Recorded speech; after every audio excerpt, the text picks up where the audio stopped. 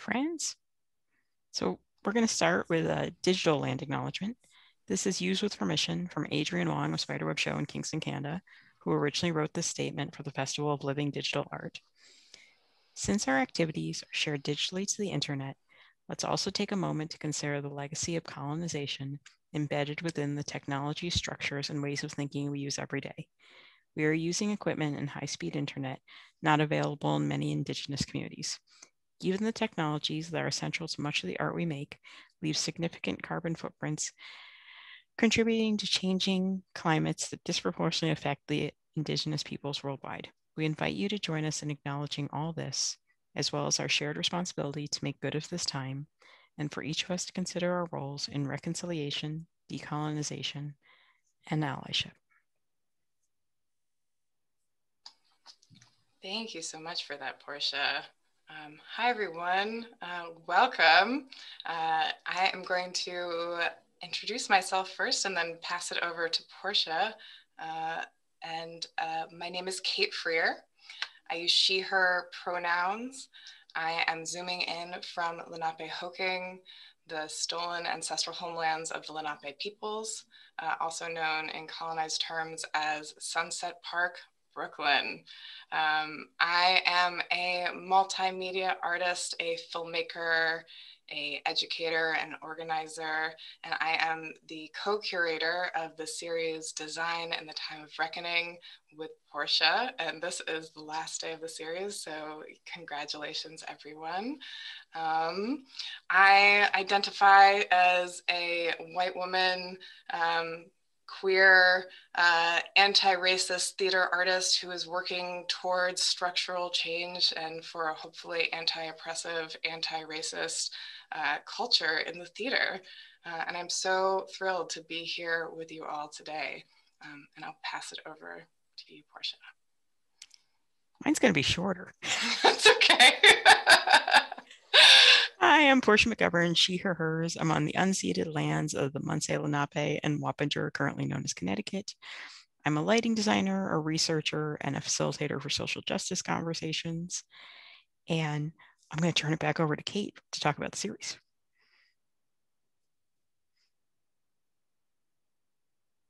Caite, you're on silent. Yes, thank you. Thanks, Portia. This is like the wonderful thing about facilitating with your friend, knowing that they have your back. We've had a big week this week in the series. We started off with an essay by Portia and myself that was sort of giving a broader idea in which to view the whole series by. So it's really exciting to have a design series, a series focused specifically on the work of designers on and off stage, the intersection of artistry and advocacy. So we wanted to provide a lens in which to experience that. So we started our essay series with design with an equity lens, which is about cultivating a theater ecosystem that can hold us all in our full humanity. And then we went to Masha Zimring's essay, Industry or Community, What Are We Going Back To?, where Masha interviewed a bunch of different theater artists, including Lawrence, who is on here tonight, about their experience during the shutdown and ways of moving forward from this pandemic to hopefully a shift in the theater ecosystem as well. From there, we went on to an essay, an interview, 3 costume designers meet for tea on the edge of a cliff by Lex Hawk, Dominique Fonhill, and Dev Sivany, which was a very exciting opportunity for sort of a co-conversation, a co-interview about why they do what they do, how they show up. Definitely check it out. And then yesterday we had Illuminating the Careers of Disabled Lighting Designers by Michael Megg and Amy Weigand, which was the end of our interview series. And that was a beautiful, again, conversation between the two of them about the intersection of their artistry and advocacy. And now, here we are at the final day of the series for this TV event. Yeah, but I would also say that we did have this very exciting change that happened as that was prompted by the series. And I'm going to hand it over to Porsche to talk a little bit more about that. Thank you, Kate. So we want to take this moment to thank HowlRound. From now on, when there are production photos and essays and blogs on the website, the designer credits will be there as well as the stage manager. So we wanted to thank HowlRound for making that change in policy. Yeah, that is a big deal. One of the things that we were talking about in the series and in general is acknowledgement is huge in, just knowing who is doing the work. And it's a big deal for designers. There are not very many publications that make that extra effort. So thank you so much to HowlRound for turning around that policy so quickly. It was really fabulous. So what's happening now? This event that we're about to do. So we decided that it would be a great idea to wrap up the series as sort of a departmental check-in, go back to the format of design meetings that we so fondly remember, and some of us are still very much in, and get a chance to check in with a representative from each department about the present and dreaming forward. So the format is going to be that of a production meeting. We'll go department by department, and then we'll have a conversation all together. But instead of reporting on the show, we'll be reporting on the field of theater and how everybody is doing inside of that field right now and dreaming forward. And that's it. So I would love to invite our guests to turn on their cameras if they feel comfortable doing so. And we can start with a check-in. Does that sound good? Hi, everyone. Yay.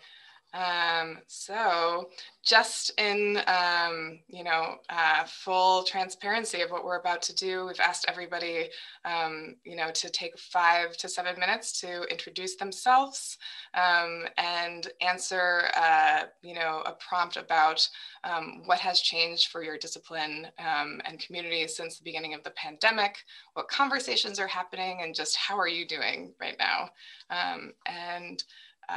I will put the order that we're going to go in our chat so that everybody knows.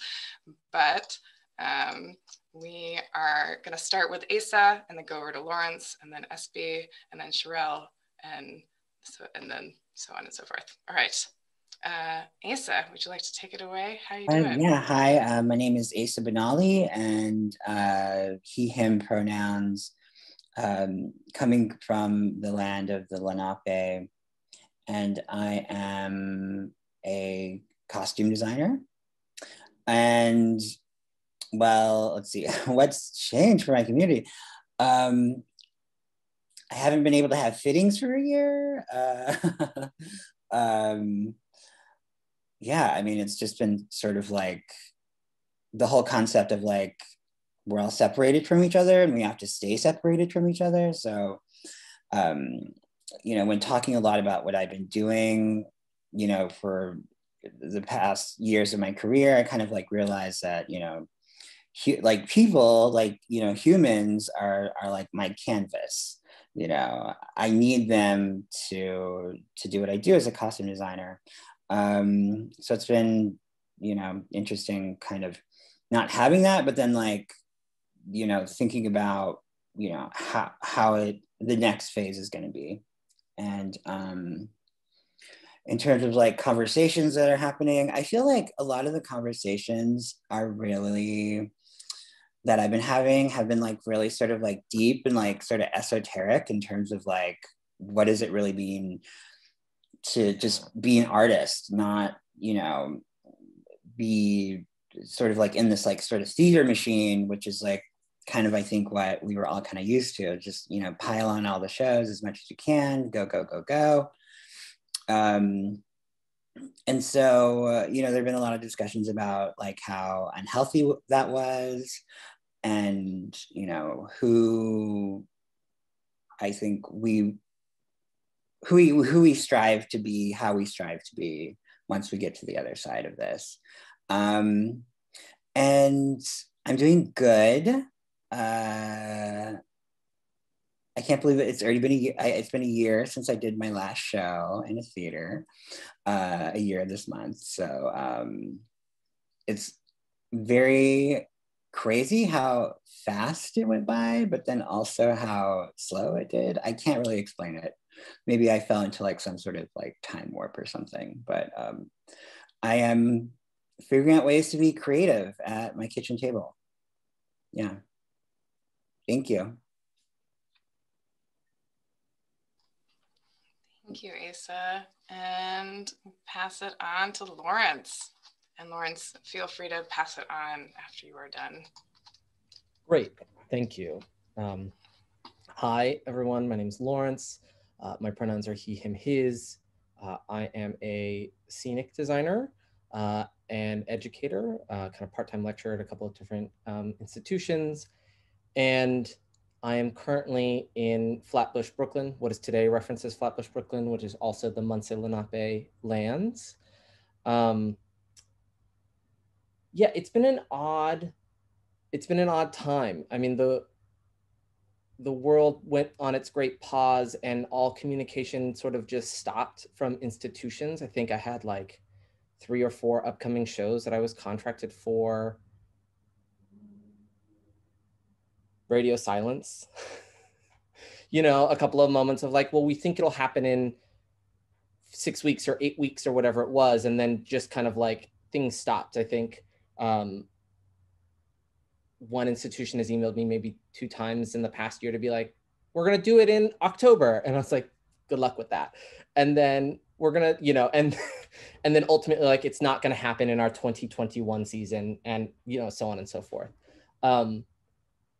I think the pivot has been for set design, trying to figure out how you start to think in terms of film or specifically in the world that we're in, think in terms of the box, right? What is the Zoom box? What is that constraint? And how do we work within that artistically and curate this and make in the worlds of Zoom theater, actors and performers who are letting us into their very personal spaces of their homes feel comfortable doing that and curating that in such a way that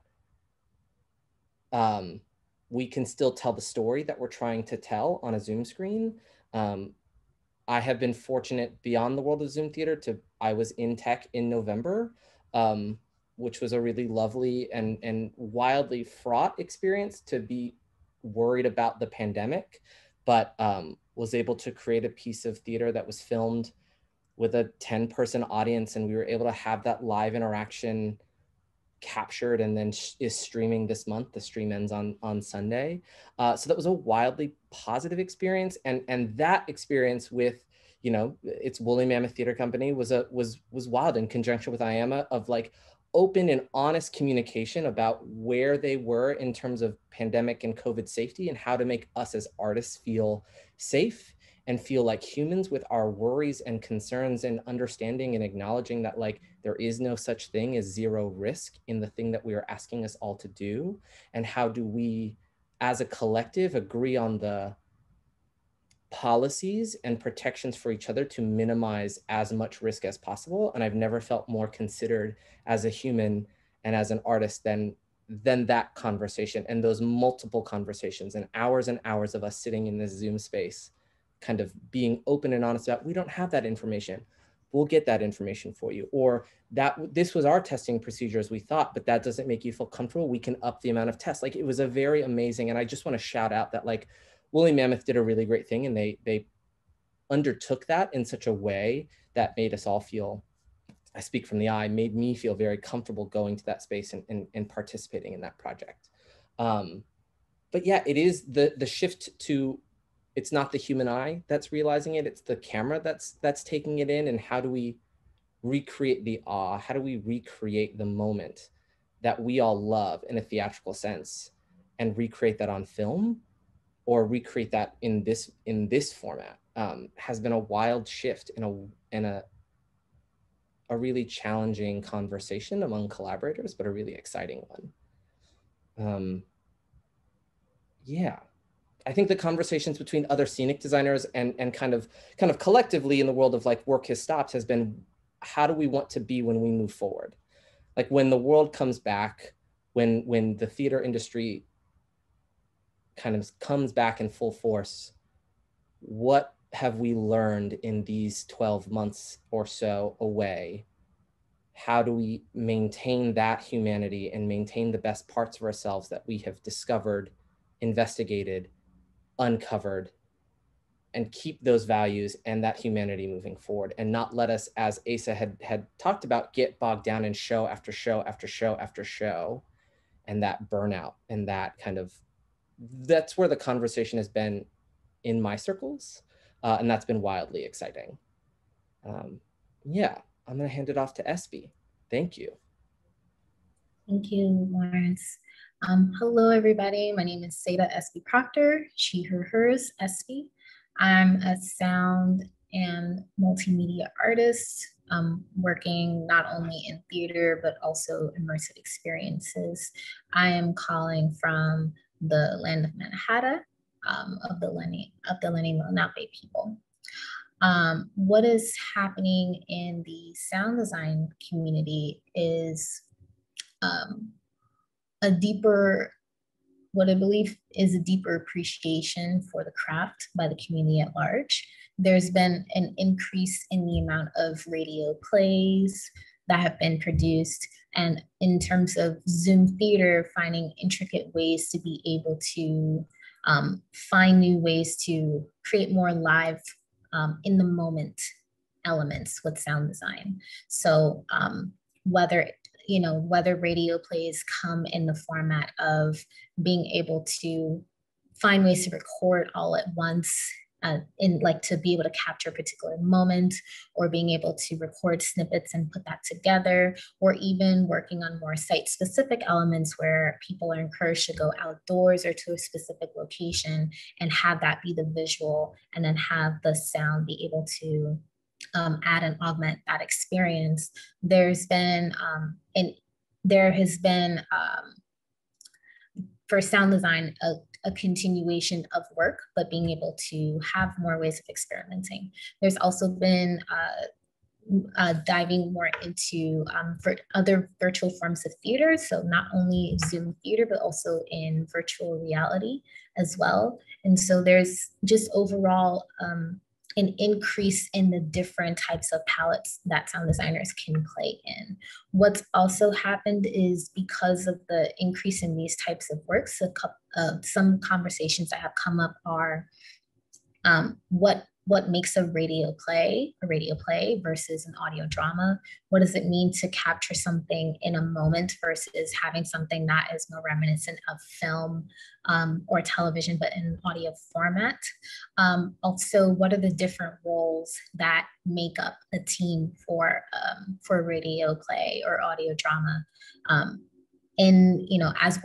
As we work together in person in theater, we have our designers, associate designers, our audio engineers, and moving into this different format, we have an increasing need to be able to split these roles of dialogue and sound effects and Foley and music, and not have that be wrapped up into one role. We also have that battle of digital theater being recognized and respected in its own form, as well as the acknowledgement that a lot of theaters moving into this space are also having to deal with a newer form of colonization, where you have a lot of independent artists or communities being able to create their own radio plays, have their own festivals, their own blogs, their own hashtags, their own way of being able to do things. And theaters being, in this case, the larger corporations or the outside space that is coming in and being able to redefine what radio plays, what audio dramas are. And so having to deal with that, that dynamic of a relationship. Lastly, the conversation about 10 out of 12s. Is happening in being able to end that practice. Working in audiobook recording, what I've found in my own experience with working with managers is that there's actually a limit on how many hours we are supposed to be recording with another artist to preserve our ears. So to be able to sit and listen to someone talking or sound effects for 10 hours in a row, especially when they're in this close proximity compared to a larger space, is very unhealthy. And so, you know, finding ways to be able to have healthier and holistic ways of collaborating with each other. And I'm going to, thank you all. I'm going to pass it to Cherelle. Hi, everyone. I'm Cherelle Guyton. I'm coming to you from Ashland, Oregon, the land of the Umpqua, Takelma, and Grand Ronde people. I am a theatrical hair, wig, and makeup artist, specializing in inclusive hair, wig, and makeup design.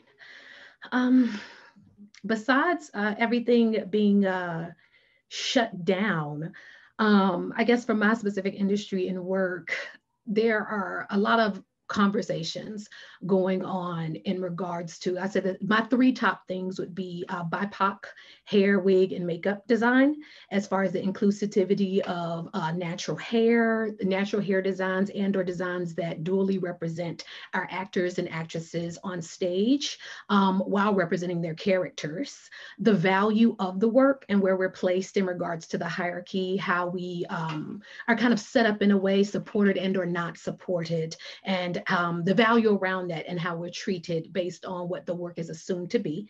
And then the third thing would be, I feel like for all of the different departments here on the call, as well as ours, is there's been a big push for there to be a lot more diversity and equity and inclusion. And there's a lot of talk about it. And there's a lot of boxes in which people are trying to check off in a way, in a response to the We See You White American Theater letter, as well as the revolution that happened in 2020. And around those conversations, that folks are now starting to want to recruit and or diversify their institutions and their departments. And the conversation I believe I have with my colleagues, and my own question with that is, in the event we're trying to do something that should have already been happening and or been done. But while we're doing that, are we creating systems, policies, protocols? Are we creating an environment where people of color are not only brought in, but also welcomed? They are cultivated, they are provided with love and support and or other developmental opportunities so that they can get those positions, they can thrive in those positions, they can do well and have longevity in those positions. So I think that outside of just kind of wanting this, what we should have already had, right? We should have already had a representation of our actors and actresses in regards to their own natural hair and or makeup that suits them, or costumes that suits them, or lighting that suits them. Now it's like this grand awakening, like, oh, we have to do something. And so while we're trying to do it, I think my question would be, and the conversation should be around the value around those, what that value means, as well as, are we as a people, as an industry, as organizations, willing and able to create those spaces and create healthy collaborative environments? And or is it just talk and checking the boxes? So that's kind of, you know, what we've been talking about, discussing. That's where my mind is with things. And since the shutdown, I've had my moments. You know, I've gone through this series of being in a limbiotic state. Some days being very productive and wanting to be productive and want to do all the things, and other days just binge watching Netflix and making sure I'm taking care of the essentials. But, you know, since 2020 has passed us by, and now that we're moving into 2021 and eventually we'll start to open up, I think my mind has, you know, opened up, and I am prepared to be more productive and kind of move forward and see, like, are these conversations just conversations, or are we really going to get down to business and do the work? So that's where I am personally and professionally.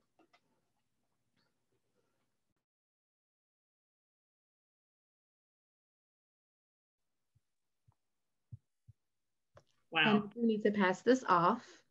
I get so passionate, y'all. I am going to pass this to Julio.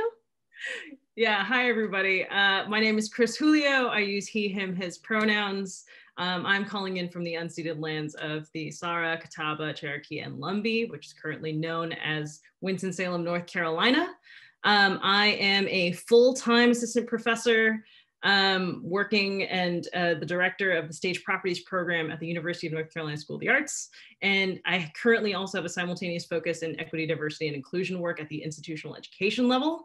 Wow, that is so much amazingness to follow after Cherelle. I got all amped up.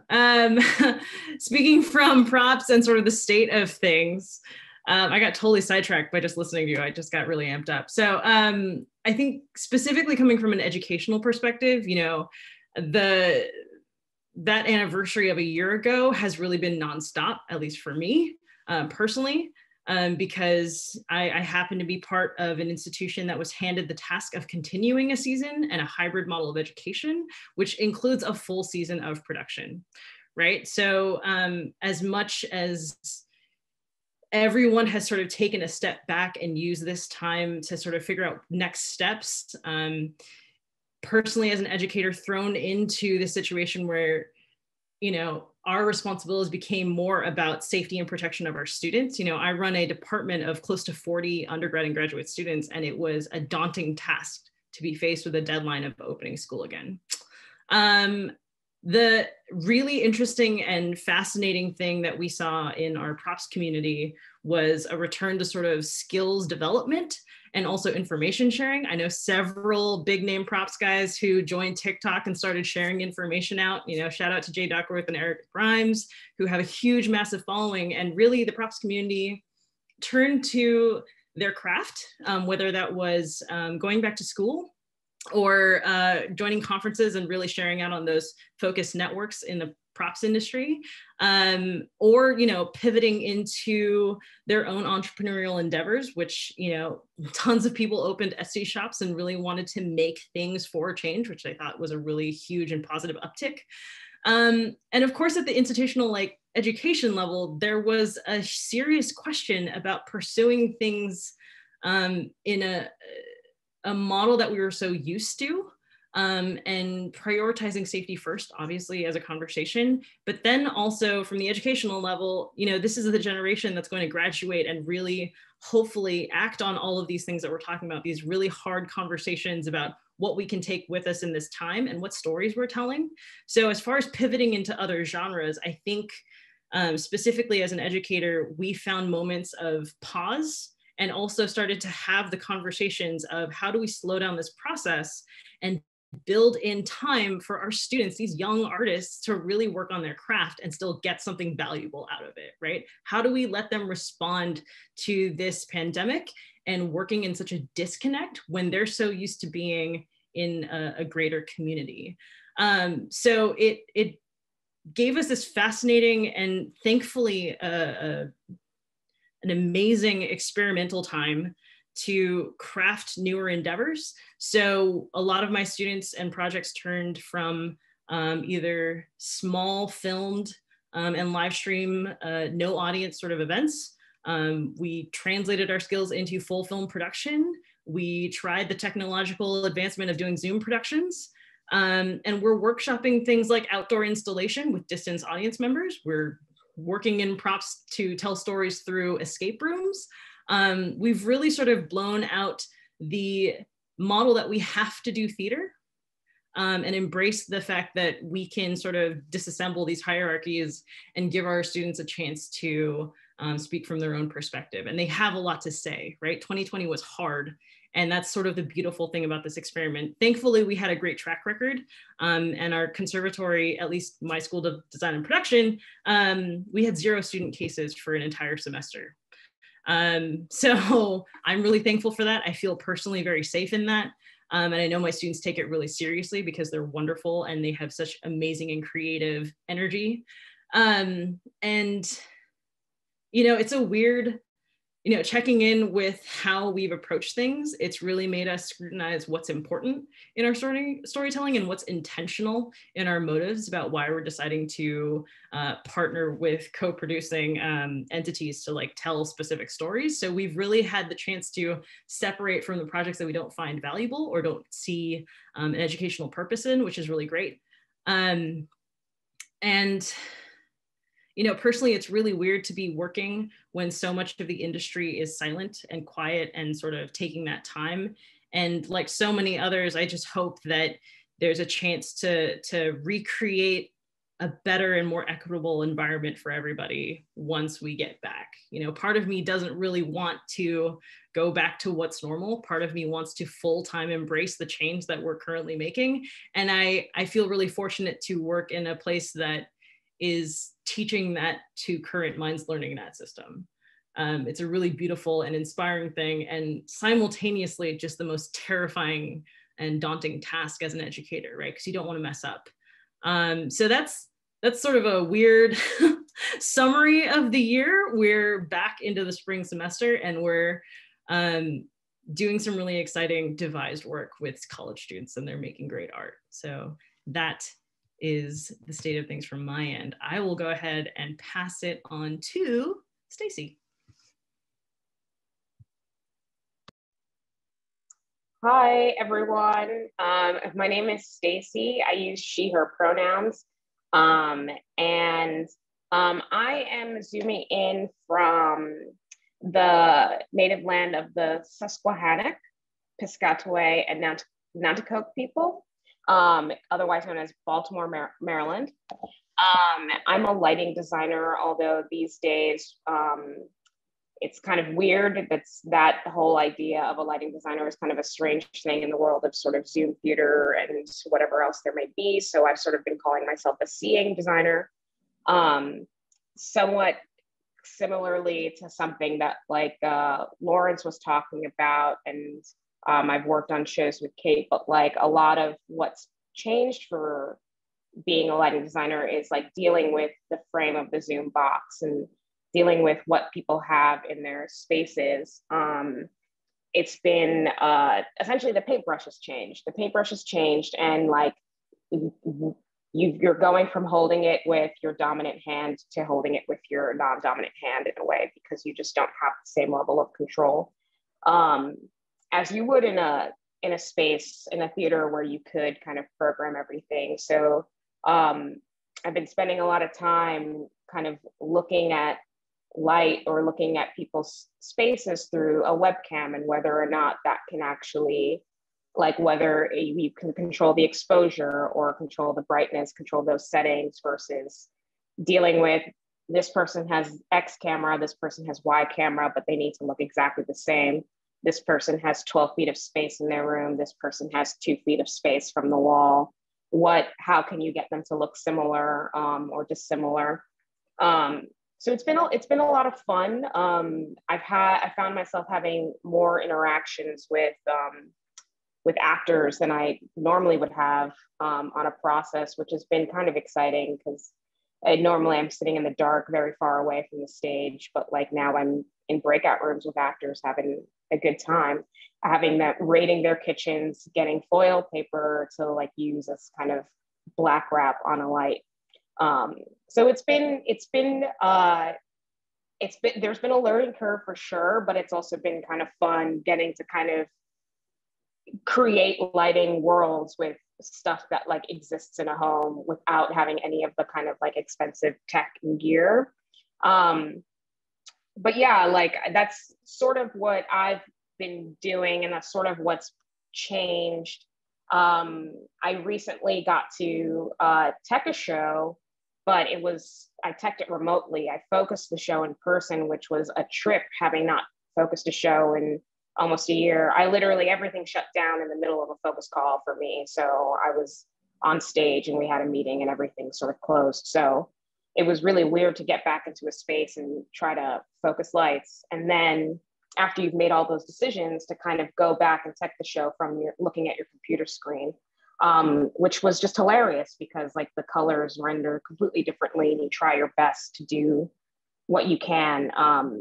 but there's only so much you can do. But it was an interesting process trying to figure out what this new world we live in is. And one thing that I'm like really finding is kind of like similar to like sort of what everyone is talking about, like, do we go back to the same thing? And also, even in some of these remote processes, like, are we trying to create something new and make the technology like work with something that we know already? Or are we trying to embrace the oddities of the technology and create something entirely new that maybe it's gonna take a while to relearn something or to try to learn something new, but can we find something else in it? It's been kind of strange figuring out, like, is that possible, or do we have the time to do it? I mean, it feels like we have nothing but time on some days. You know, it's been a roller coaster of a ride every day of this pandemic. But yeah, I've been finding myself sort of like kind of going crazy, trying to think, like, one day I'm like, we should just, you know, embrace the fact that, you know, Zoom does this weird echo and feedbacks and stuff like that. And then other days I'm like, I just cannot deal with Zoom. I do not want it anymore. I'm camera off. So it's been a roller coaster, as I'm sure is true for everyone. As for how I'm doing, it's kind of like how I'm doing is okay. I'm doing pretty good, actually. I was fortunate enough to get a Soho rep residency this year, which has been actually really exciting, because we've been having a lot of conversations like this and conversations about what are we coming back to and how things have been done. So it's been really cool for me as a lighting designer, as just a designer in general, to be able to have that conversation where I feel like sometimes you feel like you can't have those conversations ever, or no one cares about what your opinion is on stuff that you see on the ground. But having this residency and being able to start having those conversations about, like, how do we move forward, what things are important, what are things that affect everybody in the team, have been really awesome. And so I'm kind of like, that's been another part of my journey that has been helping me sort of cope with the loss of theater, and also the fact that, like, I feel like every other day I see someone has posted something saying, oh, I wish we were back, and then I'm just like, I don't want to go back to that. Exactly what Kris and Cherelle were saying. So hopefully, like, through those conversations, you know, something can be illuminated. And it's not like you can have one conversation about something and it changes. Like, it's got to be ongoing. And I think that one of the exciting things about Soho Reps Project #1 is that they've started that conversation, and I hope that can continue forth, and like more people kind of take that time and, like, you know, say to themselves, okay, cool, how do we take what we've learned from the pandemic and just like the loss of work completely, and also the fact that, like, we can't do any work right now, how do we take that and just also the treatment of people and like create something better. I'm sorry, that was slightly incoherent, but so I may have a little bit of Zoom fatigue. I'm just going to say that. But thank you for listening, and I'm going to pass it on to Caite. Hey, I'm Caite Hevner. I use she and they pronouns, and I'm zooming in from Lenape land. I'm a projection and scenic designer. And I'm thrilled to go last in this order, because that means that I got to listen to all of y'all and take notes, and now sort of respond and have this delightful little dialogue with what you guys are talking about. And it's interesting. Several, Stacey, you did, Lawrence, you talked about what it's like that suddenly we came and started working in a box. And as a projection designer, it's funny to hear you say that, because as a projection designer, so many, most, dare I say all, most of the tools that we use are built to be in rectangles. And then I feel like so much of my work is like forcefully breaking the rectangles apart and not acknowledging the rectangles. You know, we create all of our content on computers, which are squares. Our screens are LED walls and projectors that you know, they literally project things, and we're in theaters like with tape, like taping over things so no one can tell it's a rectangle. So in a way, we sort of like immediately got to like, oh, let's take these tools that we've been sort of forcing and manipulating into our theatrical live will, if you will, and then start to see what happens if we play with them in ways that they might have actually been intended to be used. So actually, you know, making, I actually haven't made a Zoom piece, but I've made several, you know, full-length YouTube videos. I got to do one piece that was 2 actors filmed on entirely green screen, and I got to create backdrops for that green screen. And similarly, in a way, I also as a set designer, in a green screen world with a camera, you get to design the 4th wall. So in a way, I got to break that rectangle as opposed to being in that proscenium rectangle. And I did do one piece that actually was live. We teched for 6 weeks in person, and the audience drives through a parking garage in their cars. So it's still happening. So again, that was very non-rectangular. So my relationship with the rectangle is strong and goes in a lot of ways.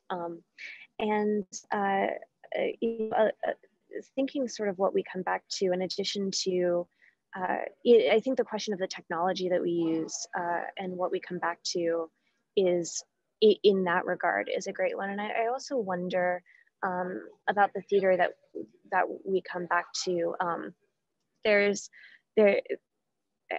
I speak very colloquially. There's an episode of Gilmore Girls that I love, and I think they're watching. I think it's an elementary school production of Pippin. And the joke is sort of that the elementary, every time they turn around, like the aisles are filled with like 70 elementary school kids, like throwing streamers at them, like every 30 seconds, screaming magic to do. And the characters all jump and are like react with fear. And, you know, I don't know that we fully grasped this last April, but we're coming on about a year where that action is not only startling or perhaps uncomfortable because you're not a fan of audience interaction in the aisles, but we've learned is truly dangerous, right? And have spent at least a year by the time we're able to safely do that again, learning that is dangerous. So this dichotomy of sort of learning that the profession that we love of bringing people together in a space is dangerous, and the unlearning process that we'll go through. I'm really interested in, and if HowlRound wants to pair me up with a sociologist, I'm super into writing that article.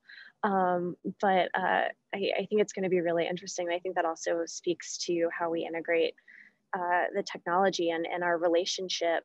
You know, we're used to screens on stage, but our relationship to the screen has so drastically shifted that I'm interested in what that's going to be when we come back.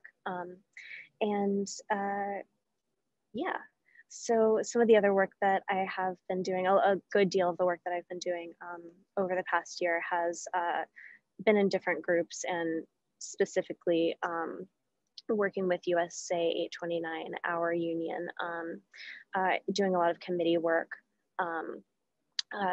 working with the Respectful Workplace Committee, working with the Diversity Committee, starting to write codes of conduct and start to figure out how we can sort of affect some of this change that I think a lot of us have been talking about right now, and lending, sort of investigating what it is that we are going to come back to, and taking the time to investigate that. And as we come back, I think we've spoken for about a year about the type of world that we want to come back to. And as things start to reopen, really, really staying true to that culture that we've sort of dreamed about for the past year, and finding ways to hold ourselves accountable to the dreams that we've been having of what the industry could look like. Yeah, thank you. I'll pass it back to Porsche and Caite. Wow. I'm so glad this is being recorded so I can go back and listen to this. Thank you all so the funny faces. Thank you all so much. So we're going to transition to group conversation. And I think we can just start with this prompt and then we'll see where we go. What lessons can the rest of the field of theater learn from designers and production artists in general and your community specifically?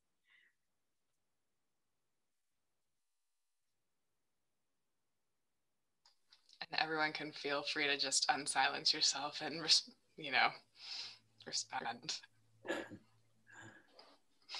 Wow. Oh.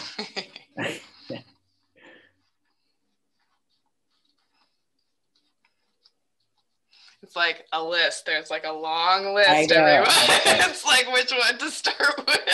I think kind of going back to like what I was saying, because it was about like probably two years ago where like I kind of had this like breaking point where I was like, I am an artist.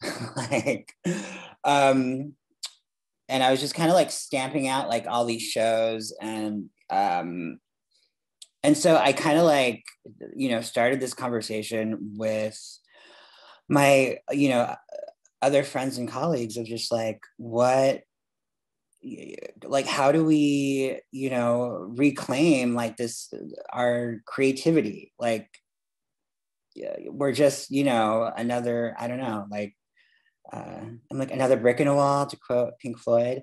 But I think that was like kind of the danger that I was seeing, because I like have seen like people in my community like really just literally crash and burn. And I was like, why is that happening? So I think, I don't know if that's like really a lesson, but I think that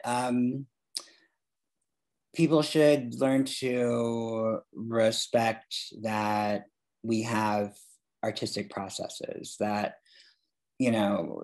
we can't just like make the dress from purple to yellow. Like it's, you know what I mean? Like there's so much nuance, there's so much artistry to what we do. And I think this whole period has just been like all of us kind of like relearning that, because we've had so much time like with ourselves. So yeah, I don't know if that answers that first question, but that's just what I was feeling. That was great. Lawrence, I see your. Yeah, I mean, I think this kind of small group discussion I've been in with many small groups of designers of like, what is it that we want? And that kind of self-critical lens and introspection that this element of the industry is undergoing, and asking ourselves, what are our flaws? What are the things that we've done in the past that we don't want to do moving forward? And then working with each other to hold each other accountable as we move forward in those ways.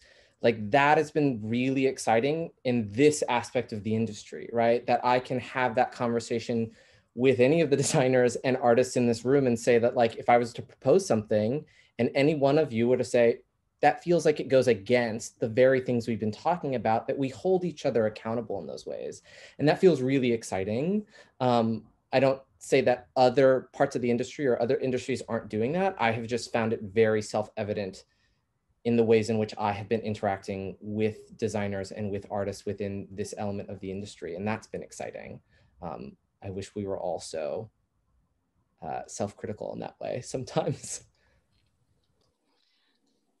I also just sort of like what Asa was saying, like it's like regarding like sort of like crashing and burning and stuff like that. I feel like there's this like idea or this sense of like, we need to get to the final product. Like we need to have like, this is it has to be perfect, but on the first try, everything needs to be amazing. And I think like sort of like the sense of play and exploration is kind of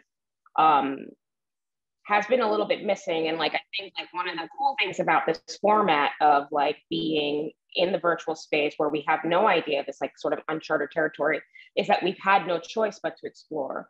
And so one thing that like I feel are sometimes can be stifling is like the timelines of being like, okay, well, we only have 12 hours to tech this like 300-page musical with all this automation. I mean, that's an exaggeration, but like, you know, it's kind of like that pressure of like, well, I get one shot at it and there's no moment to kind of take a step back and actually work together and create something, and like be able to try something out, have it fail completely, and then kind of readjust and like reconfigure.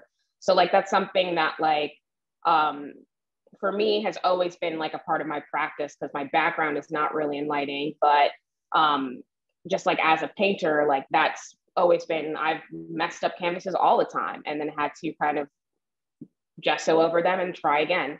So like kind of the idea of being able to make mistakes or being able to try things and fail, I think like not always focusing on the end goal, but also like what things you can discover on the way towards that place. I think piggybacking on a lot of what was just said, the thing that pops out to me about lessons that we've learned is, at least in the conversations I've had, is talking about the necessity of an audience and what that means. I think that the biggest thing I've encouraged young artists to sort of embrace is you don't need a fourth wall or any wall. You don't need any walls, right? Everything is a playground. And you don't need a traditional model of audience anywhere to make something that's meaningful and impactful. You know, like, let's bring happenings back. Like, let's do stuff that's like hidden in a forest. Let's go experiment in the wild. And I think that, you know, giving artisans and designers sort of the permission for themselves to actually pursue that has been a really huge lesson. Like that's a huge step in breaking that hierarchy and model of traditional theater. And I'm leaning all the way into it. I'm diving right into it and letting my students really run wild with it. A lot of them are exploring sort of installation art of their own, and they have a lot to say. I think there's, at least from my perspective and career history, a sort of, well, I have to tell someone else's story. Why don't we get to dictate that? Why don't we get to write that ourselves? I think that's the biggest lesson of 2020 is like, we got a lot to say, so might as well just like owning it is a huge part of, I think, the biggest lesson for me in this last year. I'll piggyback off of a part of that as well. I think sort of our creativity and ingenuity over this time. I think, you know, like we've sort of thrown away the lines of like, well, I've done a couple Zoom plays, and like we're still within a realm where a year ago that literally wasn't a thing, right? Like we invented many ways of storytelling that didn't exist a year ago, like, and truly, I think that that's remarkable, and you know, there wasn't the default, there wasn't that like, sure, we'll put up 3 walls, like sure, it's a box set, like none of those standards applied, and there, in my experience, I saw a lot of like, I don't know how to do it, but I'm gonna figure it out, you know, or like, I don't know, but I'm gonna call up someone who might, and then sort of lending that to just a real generosity among a lot of, at least speaking from myself, but a lot of the community that I've seen, both for things like that of like, we're trying to do on a thing, who knows how to do it, and really willingly sharing that information, or pitching in and helping and brainstorming and solving it, not for financial gain, but for the gain of sort of all of us moving through this. And I want to add overall first, and then for sound design, that overall that you know, working in these digital and virtual spaces, that this kind of storytelling has been around for some time. But like Caite has said, this is the first time that like we here in States in this moment are dealing with these technologies under the guise of a global pandemic.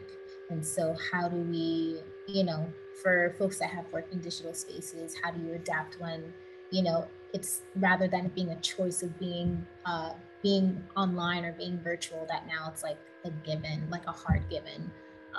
And for folks that are like coming into these spaces to be able to play, I think there, over time, people have let go of the desire to get it right, because there is no right answer in terms of like how to do this kind of form.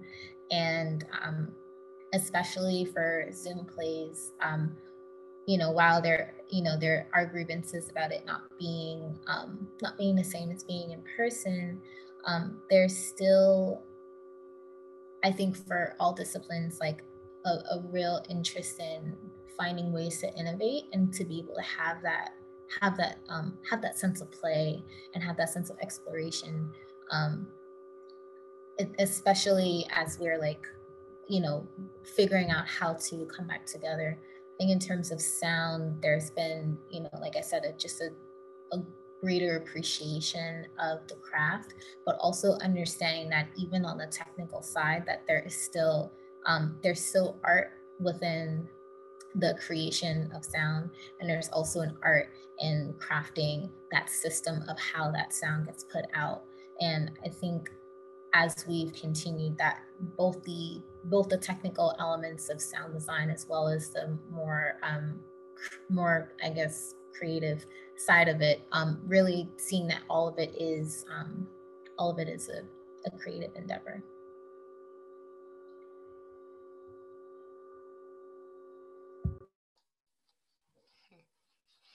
Yeah, so I mean, this is so wonderful to hear all of these thoughts. And even when you all were giving your introductions, so much of what I was hearing about the innovations, they also kind of sound like the collaborative process to me. This like deep innovation that happens in every design team coming together to imagine a new world for every show.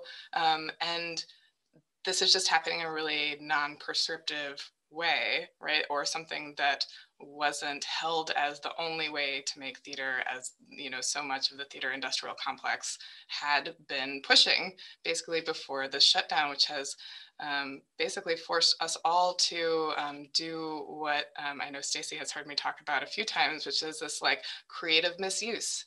Take tools that were maybe intended for something else and like figure out how to like pull them apart and put them into a new kind of space to create the story that you want to tell for the audience that you're hoping to reach in the way that you want to be doing it, and not doing it in a way that somebody has dictated to you that it has to be done. So inside of this creative process, which is something that designers are really, you know, skilled at, as being, you know, reinventing for every single new space, you know, how are each of you, what do you actually need to feel valued to be able to like show up as your full self, to actually like realize these worlds, both in the art and to realize the world of the theater field as we are moving forward? What do you need to feel valued to be able to do that work? Go for it, Lawrence. Yeah, this one's one that has been on my mind a lot as I have been interacting with theaters now as they attempt to create, is time. I have found that every theater that tries to engage with me on a collaborative process is trying to immensely compress the amount of time we have to engage with text or to engage with the art and to engage with our collaborators. And art is a reaction. Like, we need to have time to react and self-reflect and churn and think about all of these things, and then find the creative misuse, to quote you, Caite, as to how we want to move forward in that. I think that every single time, and it's happened multiple times now, that like, you have 2 weeks to design a show. And I'm like, that's not enough time. Like that was never, that doesn't respect me as an artist. Full stop. It doesn't respect anyone in this room as an artist, full stop. And that's been really hard. Beyond that is the respecting of one, fees, like art, and we are all in this as a career, and like we need to be supported financially in that.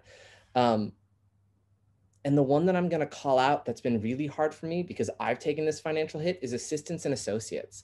Like the people that institutions overall had been blindly or willfully ignoring as an existence already contractually. I have continued to pay or support my assistants and associates as I can in 2020, because I know I have a fiduciary responsibility to them. Like they relied on me for a paycheck. And as I got money in, what little money I got in, I made sure that I could support the people who'd been reliant on me for years. And I think that respect and acknowledgement in the collaborative process of the necessity of assistants and associates is something that we all desperately need in the collaborative process to be able to bring our full selves forward.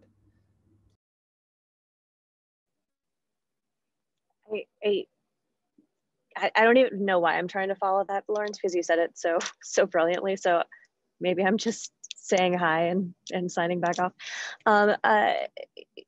Everything you said, I think it's about culture. I think it's about coming back to a culture that has respect for its artists. And there's a huge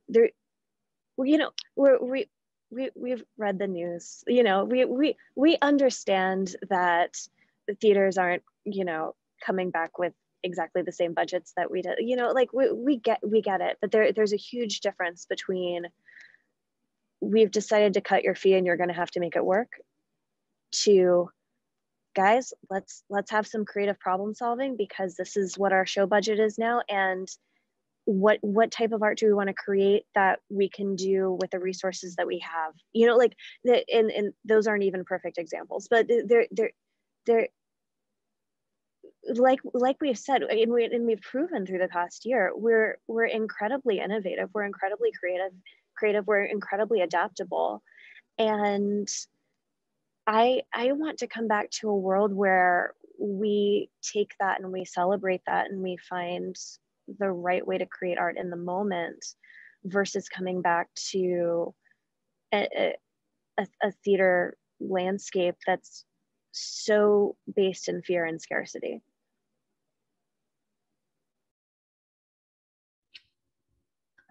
I also want to add that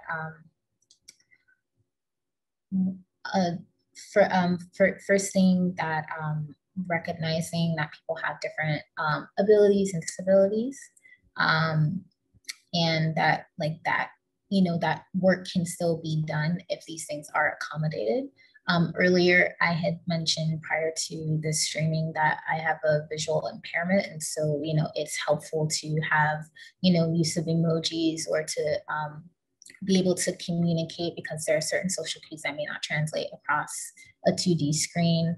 And in terms of working as a sound and projection designer, it's often something that I don't say out loud, because it's how can you work with projections and visuals when, you don't have perfect 20/20 vision. But I've been able to continue to work for years and have my own personal accommodations, or be able to add extra screens or large font, or these things to be able to work, but having to do those things silently and under the radar.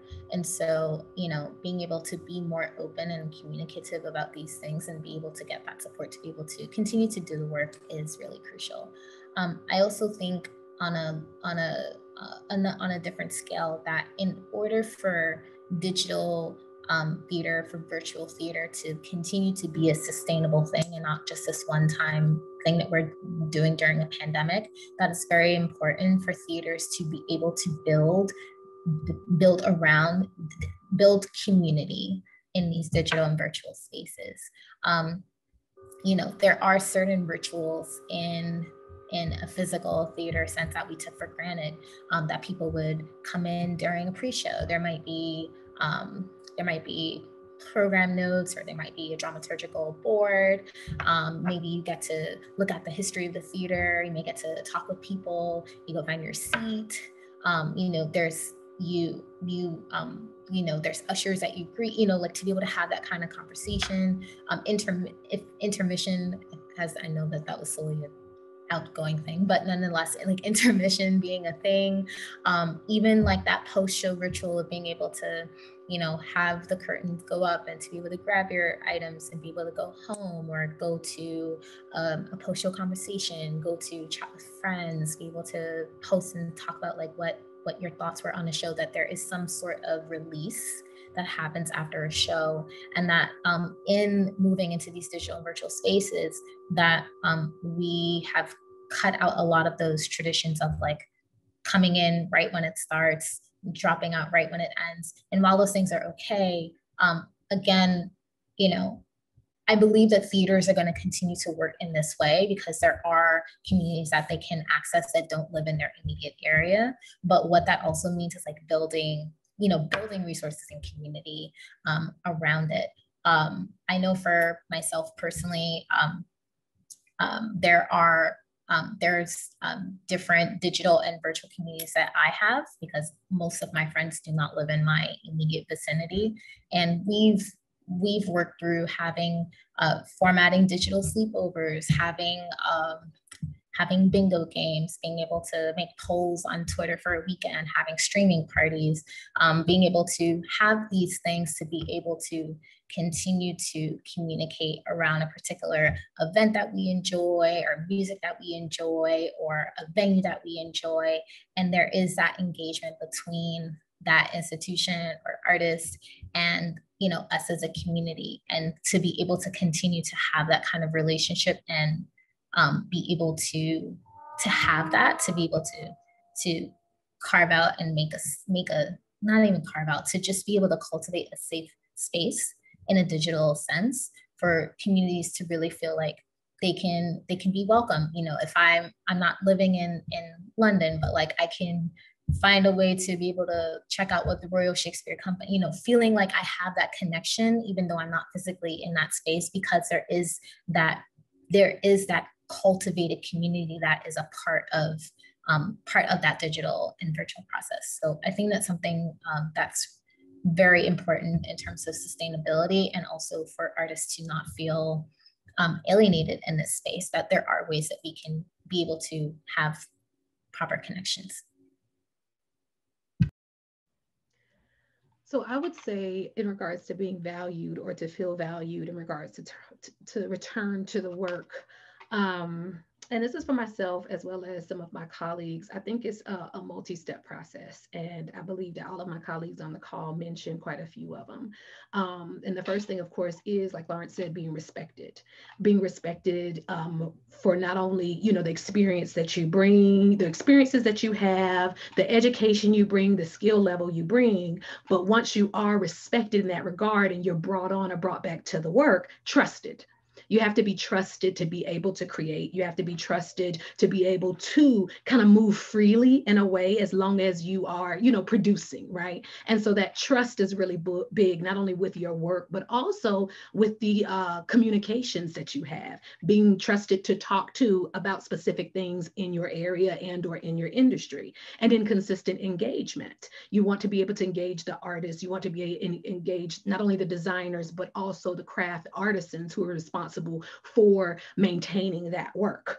Compensation, fair and equal and equitable compensation. While we know we are returning to a lot less than what we formerly had, and I mean, some people may not be returning to anything. That's a real thing, that some folks won't be returning to their theaters and looking for other work. But prioritization of our compensation, and making sure that's equitable, within the ranks also. And that's something that we often don't want to talk about. I could talk about that for days, but but respected, being trusted, being compensated. Once you're compensated, once I get in there, like being supported, you know, being talked to and supported in a way. So some systems and processes are in place. The products and tools that you need in order to get the job done, those are in place. And also consistency.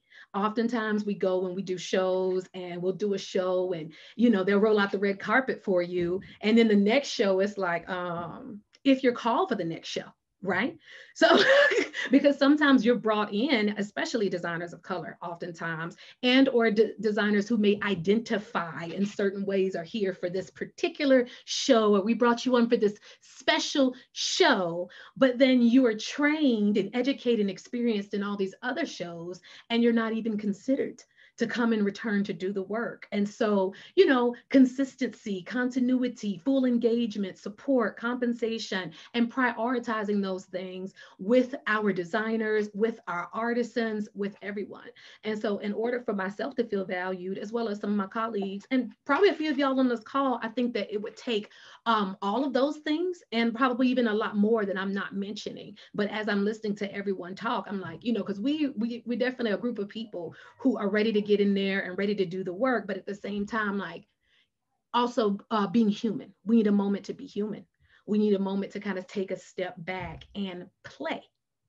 Like we were talking about with our other question, being able to, I mean, the only reason why we're on the call and able to be designers in this realm is because we like to play.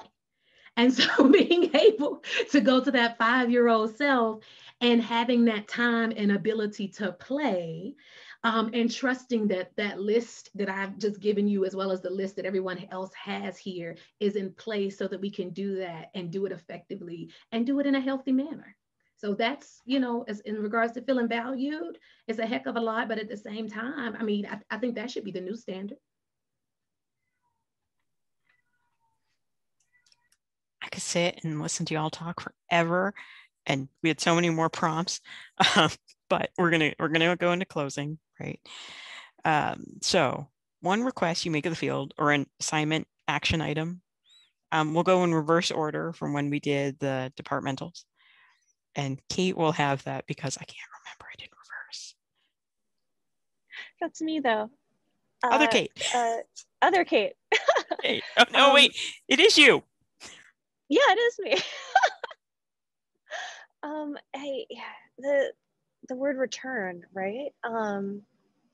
In the past year, we've had a pandemic and we've had a revolution, right? Like, are we interested in returning? And I think in so many ways, so passionately yes, and in so many ways, so passionately no, right? And I think my request is for us to take the energy that we have to continue to interrogate and continue to consider, to hold each other accountable, and in many ways to not return. And in many ways, return really, really passionately.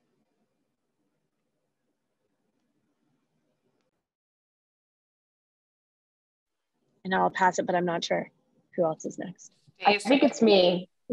Yeah. You know, I mean, like, there's so much conversation, and like, I've just been thinking now, like the past however many minutes that we've been talking, ever since Lawrence spoke his piece about everything, I'm just kind of like, I want to echo everything that he said about that, because I think it's like super, super valid and super important. But I guess like one request from me, like just in thinking about like, I don't know, it's like we all need different things. We all deserve to get paid equitably. Did I say that word correctly? Probably not, I'm sorry. But I fell into this conversation the other day where we were talking about like designers and like the difference between the work that designers do and how do you pay everyone equitably for the work that they do, considering the fact that like, oh, let's say like, you know, like costume designers do have to kind of lug clothes around a lot of times in New York City, and there's no like, a lot of times there's no space for them and to leave anything. Sorry, and I don't want to speak out of turn about costume design, but it's just like stuff that I've sort of seen. And like, I mean, I know when I'm in a space, I have a master electrician, but like, there's not always a wardrobe supervisor. So and I won't speak outside of my turn on that, but just in thinking about like, how do we approach paying designers? How do we approach the work that they bring to the table? It's very, I don't know, it's very loaded. And I think it like bears some like really deep sort of thought and careful looking through. I don't know, sorry, that's where my brain is at right now. I'll pass it on to whoever is next. Kris. Yeah, so I guess to refresh, the request is of the field of, is it theater at large? Is that the question? Sure, it could be, if you wanted, you could make it into the field of theater education, or the field of education, or the field of life. That'd be fine too. I mean, I think in general, over the past couple months, I've been talking a lot about it and thinking about it and getting angry about it and sort of dealing with the emotions of all the things that we've talked about. I think the biggest word that comes up for me in moving forward, and you know, I like giving homework, so this is a perfect prompt for me, but is the idea of accountability and holding others accountable, but also holding ourselves accountable, right? Like, I've had to do this work because it is the demands of my job right now, but I know a lot of people are starting those thoughts and also getting tired and losing that momentum. And how can we keep moving that needle of momentum further so that there are actual actionable policies and protocols for people to feel safe and welcome in their environments, and also policies that take care of everyone's different experiences and walks of life, right? Like, we talked a lot about accessibility and the need to sort of acknowledge the whole self of what we bring to the table in collaboration, but also our circumstances, right? Like, respect the baggage that everyone has, and understand that accountability and constructing that for ourselves doesn't, you know, we have that gift of time, don't waste it, you know, make a plan, because it doesn't take that long, right? There's so many simple changes we can make just for ourselves that, you know, that's a culture shift. So my thing is, don't lose the momentum, like keep it going, and remind people that it's okay, that it's a longer journey than we expect, right? Because it's only 2021 now. And I know, working in policy and looking at systems, that a 5-year plan is still okay, right? I think we all have acknowledged that it's not going to happen overnight, but give yourself that grace to at least make actionable plans for yourself, even if it's in tiny increments. I think that's my request. So I believe the next person is Cherelle. Thank you, Kris. So Porsche, I just want to make sure that I get this right. Are we mentioning we're saying our actionable items to the industry? Sure. Just that one? Whatever you can say in 95 seconds. I got a little novel. No, my biggest thing, and it's always been my theme, and it's going to always be there, is it also comes from one of the football players who I actually like a lot and admire, that he's about that action, Marshawn Lynch. And my biggest thing is, you know, with these requests, these demands, these things that are needed, all these conversations that are happening and that continue to happen. It's not like we haven't heard these things before. It's just that now, since 2020 and since the shutdown and the revolution, all the things, you know, we're talking about them. And so my big request to the industry, theater, as well as even other industries, is to put some things into action, you know, because over time, like talking constantly and having these conversations, they're great. I respect the conversation, but what I like to see is some action behind the conversation, and not 3 months, not 6 months, not 1 year, consistent action behind the conversations, and action that is from the people and by the people, that is signed off also by the people who are asking for that. So some action behind it, and consistent, and that with that action to make that a way of life and a way of doing business, not just something to placate, but consistent, continuous action. That would be my request. And I am going to pass it off this time correctly. Let's see. I am passing this to Espii. Hello. My request for the industry is to treat all the various forms of digital and virtual theater, whether past, present, or future, as a legitimate art form, and be able to give creators the resources they need to be able to experiment, proper pay, and also spaces to be able to collaborate. Thank you. Gonna pass that off to Lawrence. Thank you. I think I would want to build off of Espii to ask that theaters realize that digital theater grants access to those who would not normally have it. And I think the advent of digital theater and Zoom theater creates an avenue of access that is wildly important and creates greater avenues for people to experiment, but for also people to be exposed to the art. And to maintain that is wildly important. Maintain and continue to investigate people's humanity and treat people like humans, right? The world we came from, we've all acknowledged, treated us inhumanely. And my biggest one for the industry, and I will say it on every single one of these talks, is that I am tired of seeing stories on stage about people of color only in pain. I want to see people of color experience joy and adventure and all of the highs and lows of life. I do not want to see any more stories on stage about only people of color in pain. That's not all we are. We are so much more than that. Let those stories be told. Let us tell those stories. And then I will give it off to Asa. Now I have to like follow everyone's amazing, amazing words. This kind of goes back to the last prompt, but I wrote down basically, value my value, my self-value, my self-worth, because I realized, in theater, I really had to, fight for that. Like I didn't have, a lot of value for myself when I started out in my career. And I was like doing, I had like crappy budgets. I was, it was like just, getting taken advantage of.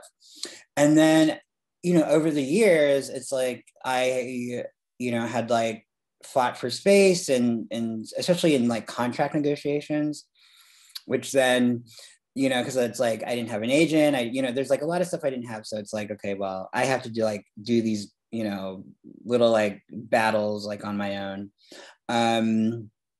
So kind of like at this point in my career, kind of like sort of, seeing how just, contracts are negotiated or things that are offered or not offered, or, it's sort of been like a whole sort of lifetime in navigating all of that.